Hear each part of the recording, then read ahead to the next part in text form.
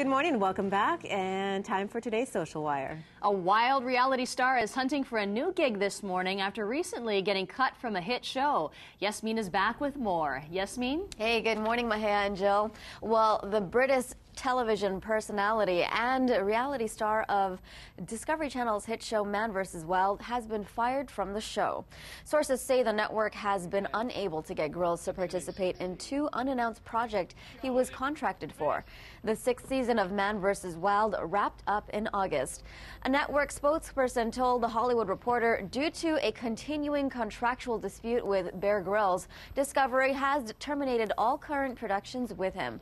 Grylls, who's 37, made a name for himself as an extreme outdoorsman and turned his fame into an international media career. Now, in addition to endorsement deals and best-selling books, there's a Man vs. Wild video game. He has an iPhone app, and his clothing line is sold at rei.com and Walmart. That's a look at what's trending on KITV4 Social Wire. Any idea what those projects were that they wanted him to do? I don't know, but there's a lot of controversy around Bear Grylls because he's supposed to be dropped off in the wild and supposed to find tactics to survive, but there were reports that he was actually staying at hotels between takes. What?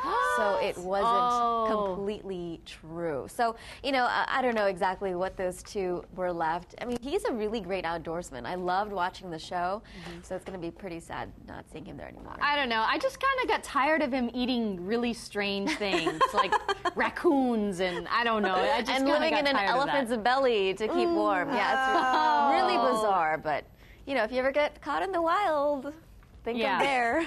Yeah, lots of food out there in the wilderness. All right, yes. What's happening on our roads today? Anything crazy and wild? Well, we do have a stalled vehicle, Jill. Take a look at our our city and county traffic cameras. Stalled vehicle just popped up, blocking the far right-hand shoulder lane, and that's, of course, causing things to slow down across the board. HPD is on scene out there, and, of course, rubberneckers slowing things down, even though it's not really blocking any other lanes. That far right-hand shoulder, that's the only one that's causing a problem right now.